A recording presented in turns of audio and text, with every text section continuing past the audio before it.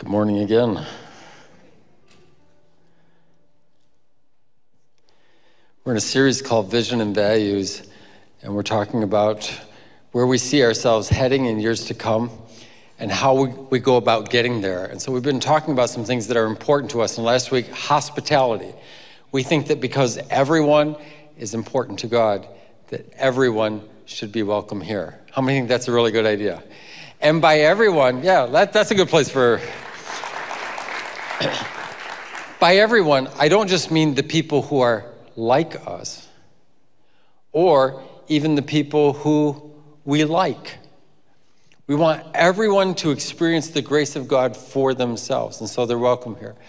There's another kind of guiding value for us, and it has to do with excellence. And I know as soon as I say that word, some people have strong reactions to it.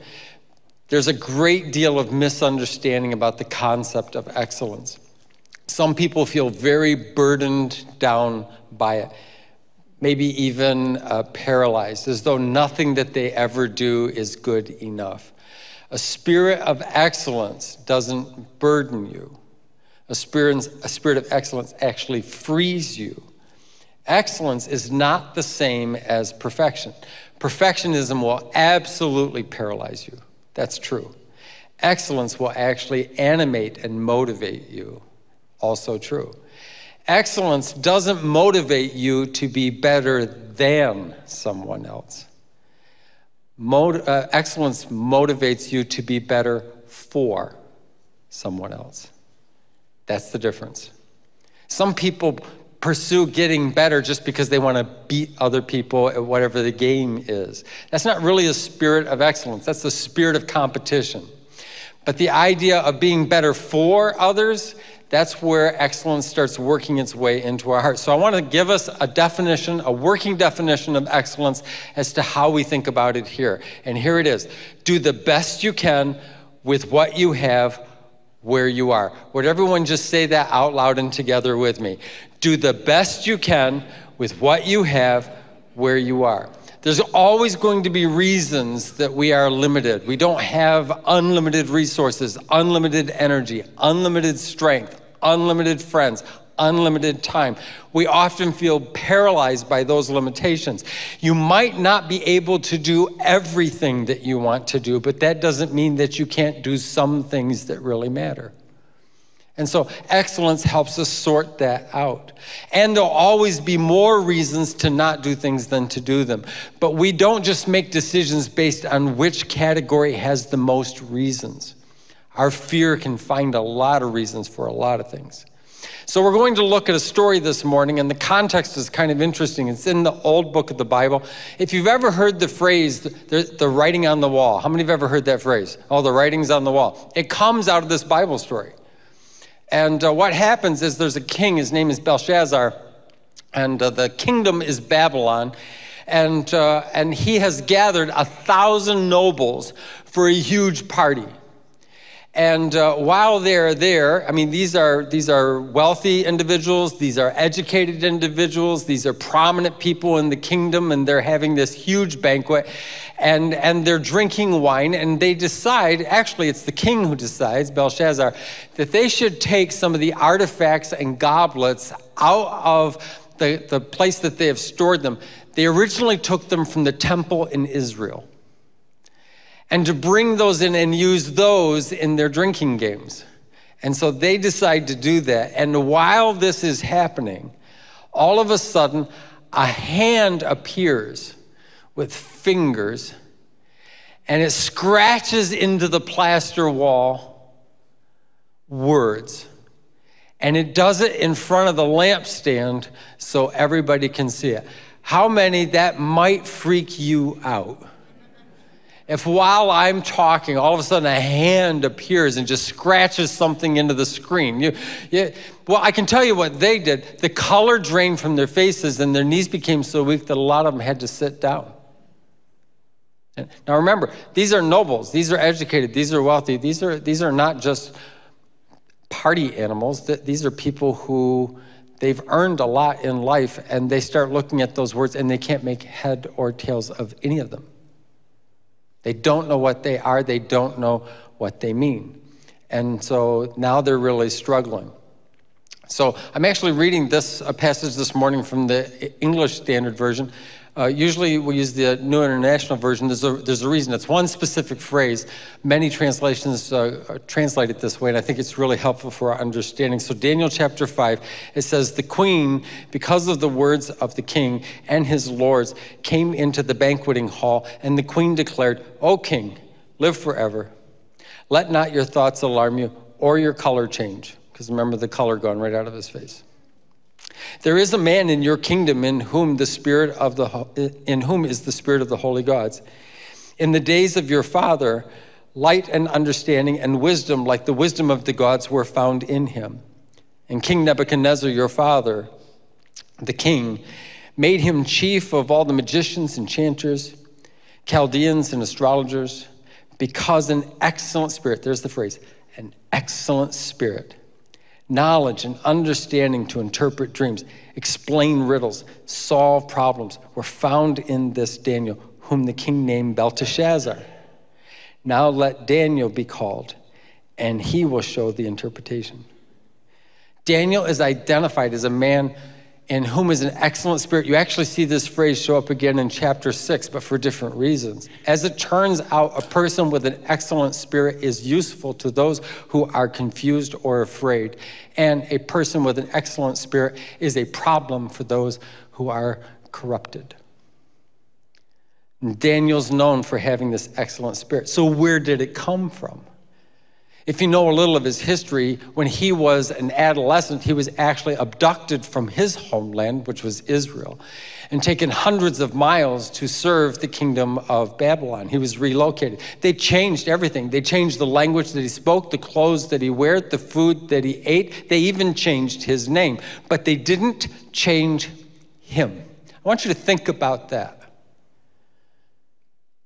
Because in our culture, it feels like we assume that changing your clothes or changing your name, changing something about you actually changes you, that there's something aesthetic in appearance that will make a difference on the inside. And Daniel didn't change. He could have been bitter and he could have been resentful because he'd been taken away from his family, from his homeland, all the people that he knew and loved. He could have been corrupted and infatuated. I mean, all the rules were different. Lots of things forbidden in Israel were welcomed and included here. And so he could have been all those things. He wasn't. Daniel could have been a person who went after anything but an excellent spirit. But that's not the choices that he makes.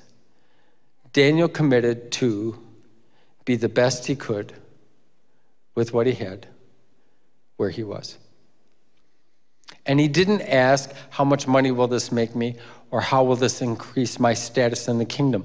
Often, and when you read through the book of Daniel, there are rewards that are offered to him. And he in this case, Belshazzar offers him a reward and he says, keep your gifts for yourself and give the rewards to somebody else. He's not in it. A spirit of excellence isn't about what can I gain out of this. It's doing the best you have, where you are. That's what he wants to do. So if we use people and we use opportunities for our ends, then we wind up kind of devolving. All of our work becomes really about ourselves. How will this help me improve my status, improve my resources, improve my opportunities? And that kind of ambition can actually devolve into abuse. There are people who start out as ambitious, but they wind up taking really unfair advantage of others. And our drive can actually drive us to burnout, and our self-sufficiency can actually lead us to self-loathing. We actually become hateful of ourselves because we've seen what we have done and what we have become. There really is a better reason to deploy our gifts and pursue a spirit of excellence. Now, our culture has very different thoughts about things. And so the idea of serving others actually isn't all that high. I know that sometimes people say it is, but have you ever thought about this? Why is it that community service is actually a form of punishment? Well, you can go to jail or you can serve this many hours. That's how our culture thinks about such things. Our culture is not really known for excellence. It's more known for mediocrity. And more is not necessarily the definition of excellence. More money doesn't mean that it's excellent. More expensive labels on the clothes that we wear doesn't mean that we are excellent. More square footage in our house is not the definition of excellence. That can lead to a lot of mediocrity. People with very impressive capacity in our world hide that because they don't want to be noticed. That's what our culture is capable of doing to people who have been given incredible gifts. And they just kind of hide out because they see what could happen, and it makes them anxious. People break rules, they form alliances with questionable characters, they violate their own values just to get what they want in our world. And if you live like that, you might wind up in palaces with banquet halls surrounded by prominent people, but when the handwriting comes on the wall, color will also drain from your face, and you will have to sit down because your knees are weak, and it's highly likely you won't completely understand the words that have been written. So, what does excellence look like? And I think this story actually unpacks some really interesting clues about what an excellent spirit looks like. And the first is, an excellent spirit brings a fresh perspective to the problems that arise. All the nobles and the king had looked at those words. They couldn't make sense of them. They didn't know what they were or what they meant. And they could have just kept trying, or they could have just said, well, since we don't understand it, maybe we're not supposed to know, and go on with the rest of their evening, or at least dismiss. But they bring someone in who's going to give a different perspective, a fresh perspective. There's three words. The first word is used twice. It's mene, and mene means numbered. So it starts out mene, it's numbered, and then the second word is tikal, and it means weighed. And then the third word is peres, which means divided. And Daniel gives context to these words. He tells the king what this means. He says that God has numbered the days of your kingdom, and it's over. That's mene. Tikal. God has weighed the sum of your life, and it is not enough. You have wasted what has been given to you. Your impact with all that has been given to you is nothing compared to what God intended for you. You've been weighed, and it's not enough. And then God is dividing your kingdom. Peres, divide. God is dividing your kingdom. He's actually going to divide it among the Medes and the Persians. And he told them, the goblets that you confiscated from the temple and were brought to your drinking party, you actually played games with them, and you praised gods of wood and gold and silver and stone. And he said, those gods can't see, those gods can't hear, those gods can't interpret anything. We really need to think about that. So it's fine to be aware of what other people are thinking in our world. I'm not suggesting that we should close our ears and our eyes and kind of go through as unaware as we possibly can. There's no real benefit to that. But I can tell you this, is that we're not just supposed to constantly parrot whatever someone else in our world has said. God has given every one of us a brain. Let's just do a check in the room this morning. How many God gave you a brain? That's most of you, really. And I'm not sure what God gave the rest of you, but brain. And he actually intends for us to use our brain to think for ourselves. I don't think the problem in our world is that there are too many opinions. I think the problem in our world is that there are too few opinions, and everybody keeps repeating them over and over and louder and louder. That's what I think is going on in our world. And because we hear such loud opinions and so many people repeating them, we actually are afraid to have a thought of our own. An excellent spirit sees different things than other people see. And so there's a fresh perspective. Secondly, is that an excellent spirit craves learning and growing. The queen actually said about Daniel, he has knowledge and understanding. That's really important, knowledge and understanding. He's a person who's curious. He likes to know how things actually work and how they don't work and why they don't work. He understands that knowledge by itself can be useless or even harmful. It's good to learn information, but we need to know how to apply it. Our culture is known as the age of information, but we are not known as the age of wisdom. True? Yeah. So we have lots of information. I've got more access to more information than I could possibly use. But what does it mean? How do things actually work? A spirit of excellence discovers that. Thirdly, the spirit of excellence discerns God's direction. The queen said, he can interpret dreams. It's very interesting. In the Old Testament and in the ancient world, there were kingdoms, and kingdoms obviously had kings, and God would, on occasion, give kings dreams. He would actually do this. By the way, not just the kings of Israel or followers of him. He would give any king a dream.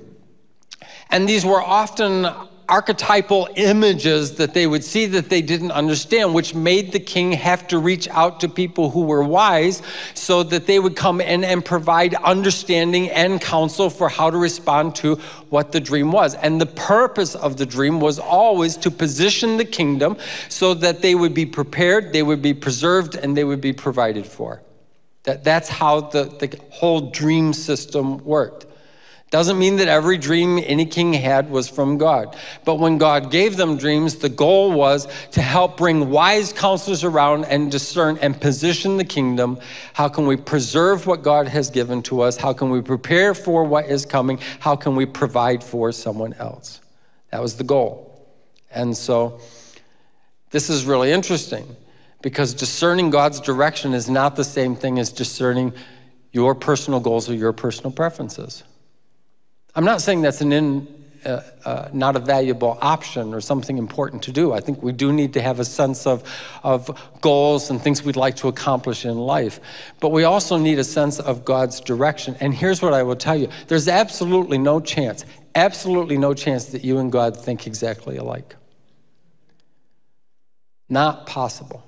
So we need to discern his direction. Where is he calling us and why? And a spirit of excellence actually helps us participate in God's plan, not just try to get God to enact our plan. That's the spirit of excellence. Spirit of excellence also takes complex things and makes them understandable. The queen put it like this: explain riddles. Explain riddles. Figure out the puzzling things in life. Breaking things down is not the same as dumbing things down. Our world is a complicated world. If you've been around here very long, you've probably heard me say this phrase. People are complicated. The gospel is simple, but people are complicated. And so how do we actually make sense of the world we live in? And we have to be able to break things down and make them we're able to take some specific steps, practical things that we can do. A spirit of excellence empowers people and enables them to be able to take action because it helps understand all the complexities that are going on. So that's what a spirit of excellence does. And the last thing is, a spirit of excellence solves problems in a way that everyone wins. This is what the queen says to the king. He solves problems. This is not the same thing as saying everyone gets what they want. Our world right now is very good at identifying what it wants and then employing lots of leverage to get what it wants. But solving problems doesn't mean everybody gets what they want. Solving problems with a spirit of excellence means that we're not in a win-lose situation, but everyone benefits from how this is going to work out.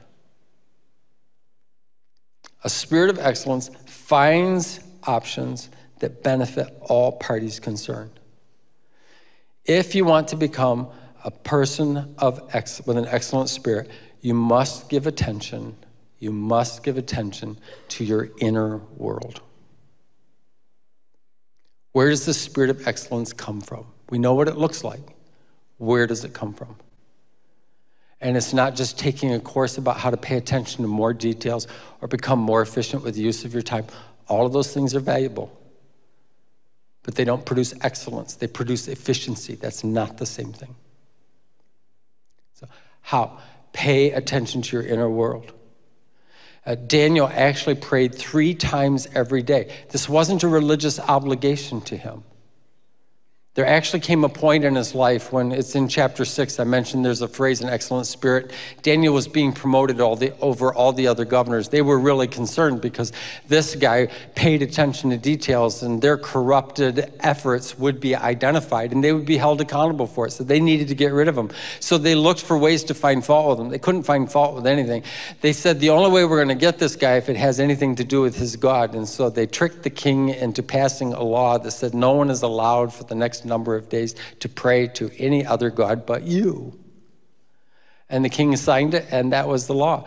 And Daniel goes, and same as every other day, he goes into his room, he opens the windows towards Jerusalem, and he gets down on his knees, and he calls on his God. And he's not doing this out of defiance. He's not doing this out of civil disobedience. He's not doing this to prove something or because he's afraid that somehow he'll disappoint God. That's a complete misunderstanding of what is going on. It is how our culture thinks about things. It is not how Daniel thought about it. Daniel understood this. My job has significant responsibility, and my decisions actually make a real difference in people's life. And if I don't have wisdom from God, real people are going to suffer, and real problems are not going to be solved, and real lives are going to be weakened because of it. They need the wisdom of God, and the only way I can get it is if I spend time praying with him. 3 times every day, one of the most competent people in human history. I'm not exaggerating that. He's a brilliant, brilliant man. Will get down on his knees and seek the wisdom of God because so many people depended on that wisdom. That's why he's doing it. This is not Daniel. Nobody's going to tell me what to do.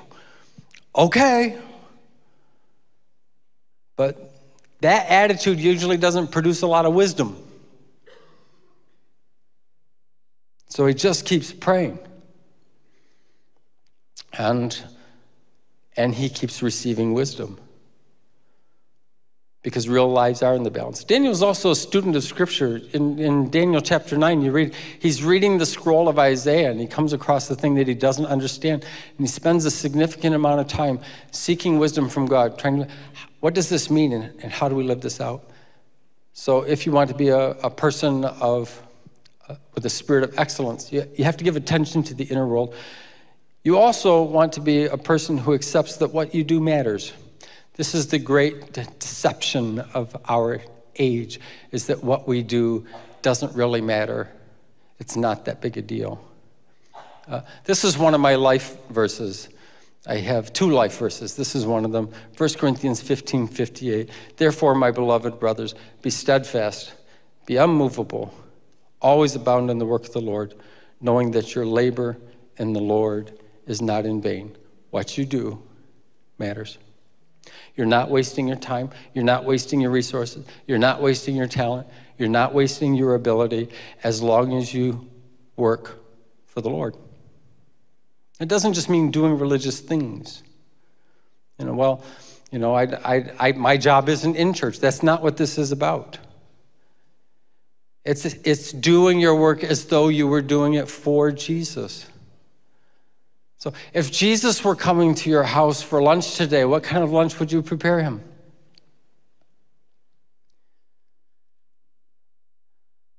Would you tell Jesus the peanut butter's in the cupboard, bread's under the counter, help yourself, make yourself to home? I mean, if all you've got is peanut butter, you could still give it to Jesus with a spirit of excellence. Is that not true? Mm-hmm. If you were taking a class from Jesus and he was your professor, would you cut the class? Would you not do the homework? I mean, if it's actually Jesus, how would you show up? How would you prepare? If you were serving Jesus, how would you actually serve? Here's what I want you to hear about this. The secret of serving with the heart of Jesus is serving other people as though they are Jesus.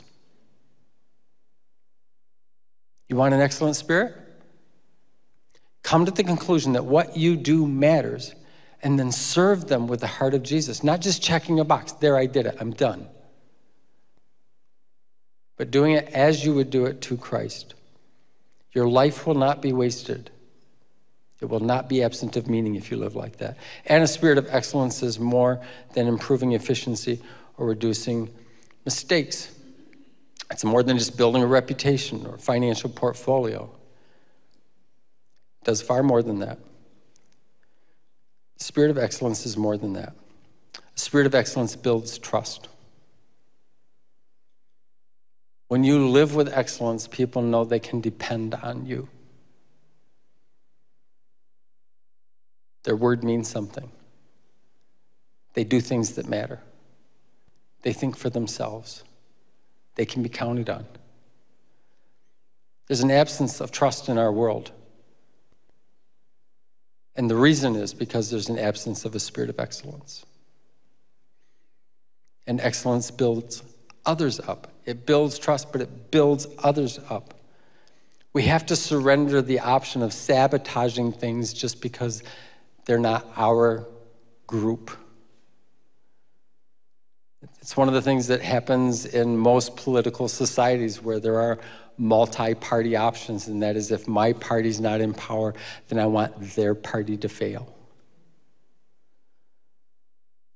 This is not meant to criticize anyone in the room in case this is you. You can think about it later. But let's say I got a chance to go to a tropical place in February. How many already likes where this is going? Yeah. And it's 82 degrees every day. And the waters are beautiful, and the sand is warm, and the food is good. All right, should we start a field trip? What do you think? Yeah? And do you know that there are some people that enjoy it more? They enjoy it more if they check the weather back home, and it's absolutely miserable here. They do. They go, oh, 16 inches of snow? Ha! I am so glad I'm here. I even know people that it doesn't even take that. They'll go someplace like that, and when they check the weather back home, and it actually is, we hit 70 degrees, the sun was shining. People in February were outside in their shorts. It will actually ruin some of their vacation for them. This is not a spirit of excellence. We want to build others up, and that means that we can't sabotage things or be unhappy for people when things go well for them. We must look for ways to build others up, whether they agree with us or not. Jesus didn't tell us to just build up the people that we like or who are like us. And if you want to be a person with a spirit of excellence, you must be motivated by love. And I'll ask the worship team to come out. Motivated by love. 1 Corinthians, the 12th chapter, is a spiritual gift chapter. It identifies some specific gifts that the Holy Spirit gives. And this is what it says at the end of that chapter. Now eagerly desire the greater gifts, and yet I will show you a more excellent way. And some people, when they read that, what they think Paul is saying, this is a replacement for spiritual gifts. If you have love, you don't need the gifts. That's not what he's saying. Eagerly desire. Desire for greater gifts is good. But there is a way to activate those gifts better. The gifts operate more powerfully, and they accomplish more good. And that's when you're motivated and activated out of love. Desire is good. Love is better. And if you want to be a person with an excellent spirit, embrace humility. Humility helps us to learn from our mistakes rather than be defined by them. Your mistake doesn't have to be your identity for the rest of your life.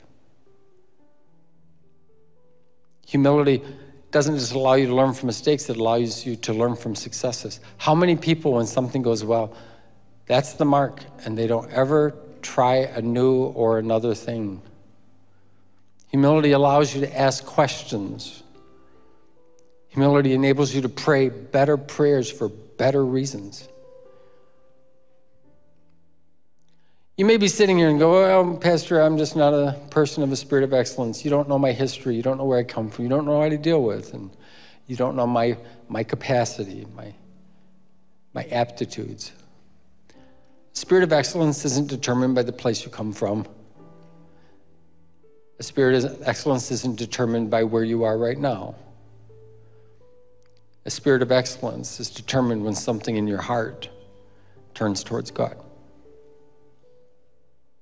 God so loved the world, he sent his one and only Son, that whosoever, anyone, everyone who believed in him could have eternal life. That is an excellent spirit. Would you bow your heads this morning? Father, we are constantly told that in our world, if someone is helped, someone else is left out. Your spirit of excellence helps everyone to benefit from all the good gifts of your grace. Would you help us do that today? You really are good, and we really are grateful. In Jesus' name, amen. Let's all stand together this morning.